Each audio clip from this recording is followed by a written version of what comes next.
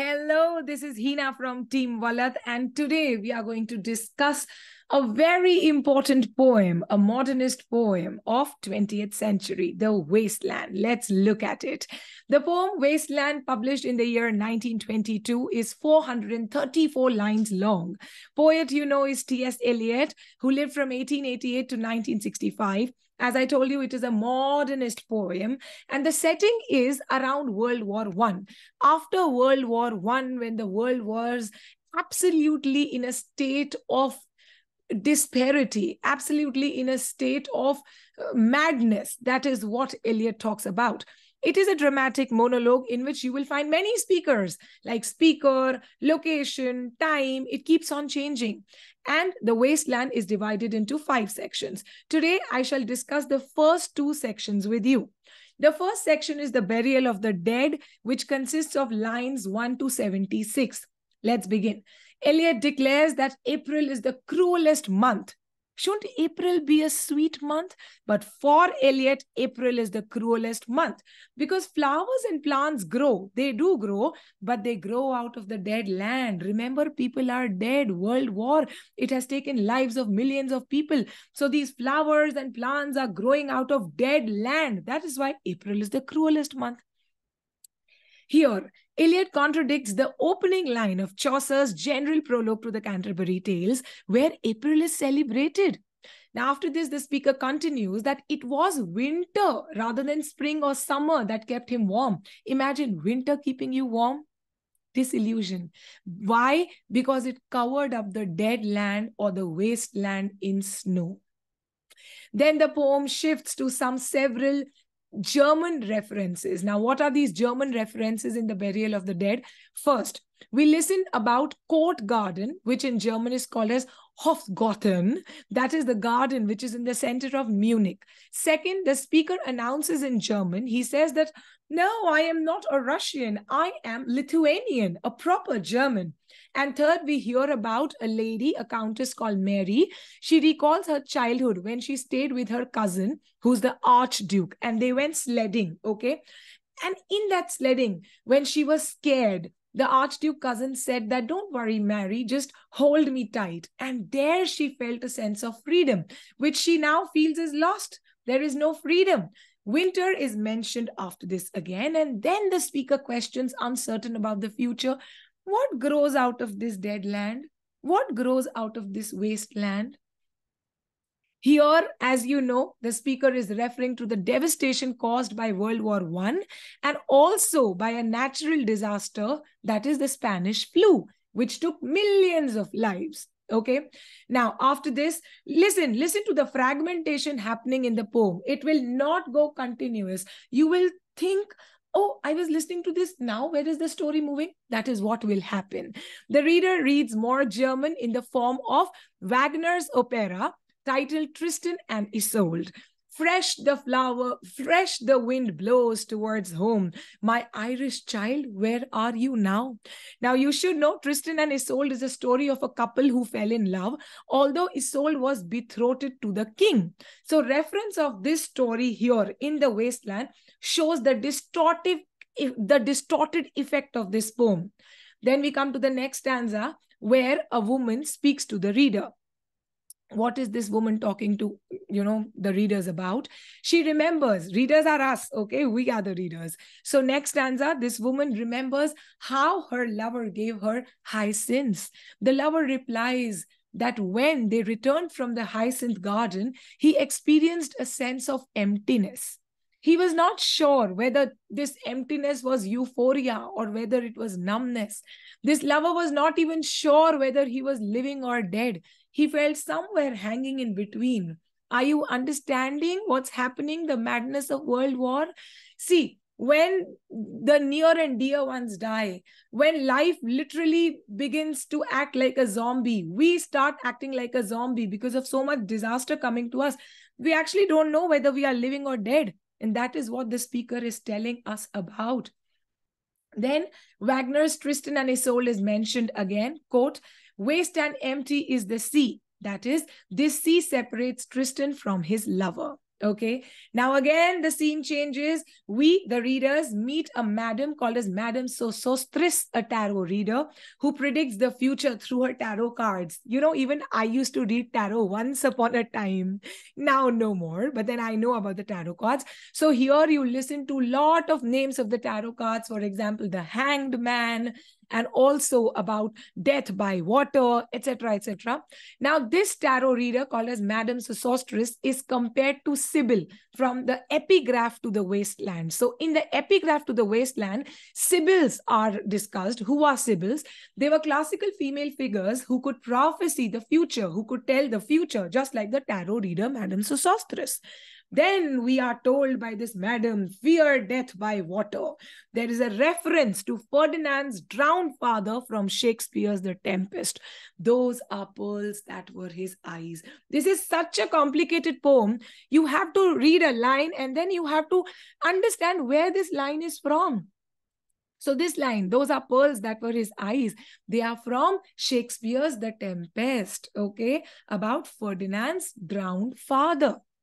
Now, scene will shift again where? To London, most probably, where the speaker witnesses crowd of people who are just walking over the London Bridge. They have no features, no expressions on their face. They are walking like zombies. And looking at them, the speaker asks, are they dead? Or the living dead whose lives have been undone by the deaths of other people, like loved ones during the war? They are already dead inside. The burial of the dead, as you know, discusses how things which are dead won't lie down, but they will get up and walk again. Eliot now alludes to Dante's Inferno here, quote, behind it came so long a train of folk that I could never have believed death had undone so many. Please keep account of what all allusions you are hearing to Dante's Inferno and other places, Shakespeare's works, right? Now, again, fragmentation, change of scene. The speaker finds a person he knows. The name of this man is Stetson. The speaker shouts, hey, Stetson. He asks Stetson whether the corpse, the dead people he had planted, have begun to sprout. And the speaker claims that he and Stetson, both of them had fought at Mylae. What is Mylae? It was a battle which took place in 260 BC during the First Punic War. This Mylae war was fought between Rome and Carthage. Now, Eliot is actually connecting the name Stetson is a modern name, which was common during World War I. And he connects this modern name with the ancient, that is the Mylae war, which was fought lot of years ago. Eliot is connecting a suggestion that nothing changes from ancient to modern. War continues to be a part of life. It continues to be a drastic part of life. Now, lines after this, lines from The White Devil, as you know, a 1612 Jacobean play by John Webster. They are, shown here, how they have been changed again. Listen to the original lines from The White Devil. But keep the wool far thence, that's for two men, for with his nails he will dig them up again. Eliot changes the line how? He says, oh, keep the dog far hence, that's friend to men, or with his nails he'll dig it up again. Who will he dig? The dead body. See, the dog is a man's best friend. The man who is dead and has been buried can be taken out by the dog, can be dug up by the dog, because dog is loyal to men. Webster's lines, original lines in which there is wolf and foe, they are about a man who was refused a proper burial in the churchyard. So Eliot's lines also refer to an unusual burial and the prospect of dead being disturbed in their graves by dogs. The last line of The Burial of the Dead is a quote from French poet. Please remember Charles Baudelaire. The line are, you hypocrite lecteur mon semblable, mon frère. If you know French, kindly translate it. I will tell you kindly read it properly. The translation I'll tell you. So the last lines of The Burial of the Dead is a quote from French poet Charles Baudelaire, which mean, you hypocrite reader, my likeness, my brother. Eliot is telling us, he's telling me and you hypocrites, but you're just like me. Oh God. This takes us to the second section of The Wasteland. Are you feeling something listening to what I'm saying? It is so distorted. There is no connection. That is what the wasteland is about. The second section is a game of chess. Here, the title alludes to two plays. First, game of chess, which was played in Thomas Middleton's play, Women Beware Women. And second, it alludes to one of Middleton's play, which was entitled A Game at Chess. Okay? Let's start. A game of chess section begins with a 30-line long description of a beautiful room in which a woman is sitting on a throne like a chair. The first lines allude to Shakespeare's Antony and Cleopatra. Quote, "The barge she sat on like a burnished throne." However, it is very annoying when we discover that the woman is not sitting on a throne, literally, she's in her toilet. She's in the lavatory, because we come to know it through the odors of the perfumes which are surrounding her. Nonetheless, the room that is described, this woman's room, it is beautifully described. There's a carving of a dolphin and Philomela transforming into a nightingale. You should know the story of Philomela. Again, the allusion to Ovid's Metamorphosis, where Ovid retold the story from Greek mythology. Listen to the story of Philomela. Philomela was raped by her brother-in-law Tereus. The gods took pity on her and she was turned into a nightingale, though she continued to accuse Tereus. Jug, jug, jug, jug. That's how, she kept on speaking that sound. She was turning into a nightingale, and this carving was also in this woman's room. This woman reminds the reader of Belinda from Alexander Pope's The Rape of the Lock. Her world of perfumes and makeup literally covers up her natural appearance. This woman is so false. Now, the fragmentation. The description moves to a conversation between a man and a woman, maybe the same woman whose lavatory and room was described. This woman is accusing the man of not telling her what is on his mind. The man is quiet. He always replies as cryptic in some, codes. He says he thinks they are in a rat's alley. This rat's alley alludes to what? To the trenches of World War I, which were filled with rats. Then this woman asks, the man what he remembers, to which he replies by quoting something. He remembers nothing. He's just quoting other people's things. So now the man quotes some Shakespeare allusion we encountered in the Burial of the Dead. Which words the man quotes? "Those are pearls that were his eyes." On being pressed again to speak by the woman, the man replies now with a quote about Shakespeare, which is a jazz song from 1912 called Shakespearean Rag. Are you understanding what's happening here? The man's traumatic state is discussed. His inability to talk or think about himself. He's only speaking in quotes, in cryptic messages. He has no ability to think about himself in that distorted world after World War I, on which the wasteland is based, right?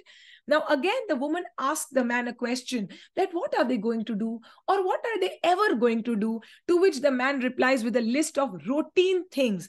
He says the hot water goes on at 10, a roof over the convertible car at 4, which will take them out if it's raining, a game of chess which they will play while waiting for a knock at the door, which will never come. This knock can be from a ghost of the past or from a guest, but he does not know. The readers now are taken to a pub. Forget the man and the woman. Now please come to a pub. We are the readers. You're reading The Wasteland. The readers are taken to a pub in the East End of London, where working class women are chatting, and one of them tells about her friend, about another friend called as Lil. Listen to the story of Lil. This is very important. Lil's husband has been discharged from the army, so he will want a good time. So the speaker says that Lil should go and get some false teeth. Why? Lil, this girl, is only 31 years old, but she already looks ancient because she took abortion pills to bring off her latest pregnancy, as already they have too many mouths to feed.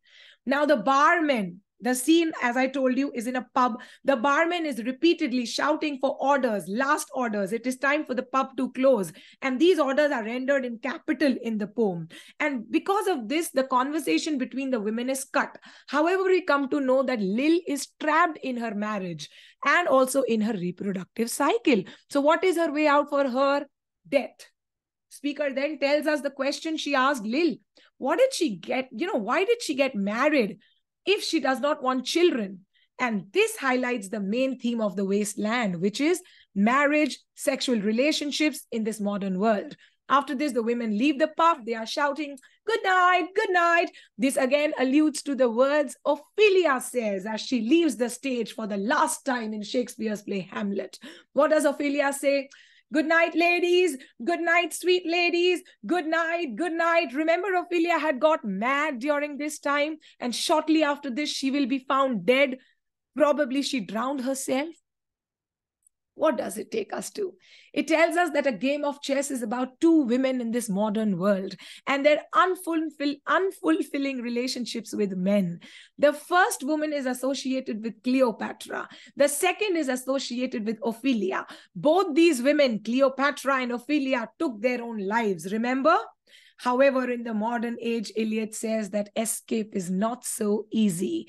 And we are done with this distorted, disillusioned poem, The Wasteland's first two sections. For next two sections, keep following us. This is Hina from Team Vallath. Take good care of yourself and kindly go exercise. You don't feel disillusioned after listening to all this. Have a great time. Bye-bye.